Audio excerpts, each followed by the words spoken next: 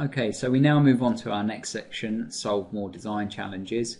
And within here, we're going to look at enhanced building infrastructure support, simulate construction machinery and machine tools, improve manufacturability of complex products, and create ergonomic and stylized designs. I'm going to start with myself, and we're going to be looking at integrated BIM support here.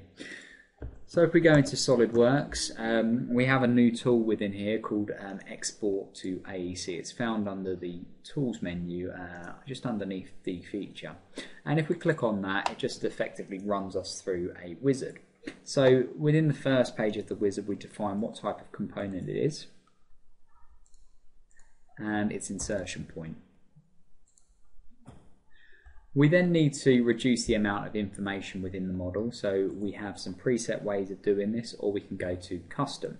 If we go to custom, we can either remove components by selecting them or removing them by a certain size. So I'm just going to go to a selection set here and select some components.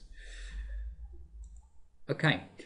Now, the reason that we want to defeature our model effectively is because when this goes into some BIM software, some AEC software, we don't need to produce or give all the information about the model. So no one's really going to be interested in the bolts that are with it or the small components. We just want effectively a shell that we can provide. Now, if I go to the next section, it's going to go ahead and just defeature my model for me, and it will split the window into two, so we can see our defeatured model in the right hand window and our original model in the left. Now we can continue refining this further if we want, but I think that's acceptable for this demonstration. So once we're happy with the defeatured model, we just click on next, and then from there we can save it as a .sat file, which is the default that's used in AEC applications.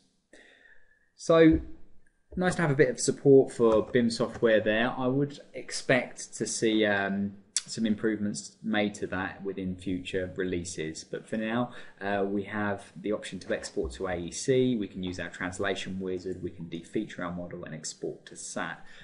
We can then import it into AEC software. We now move on to Ed for routing enhancements.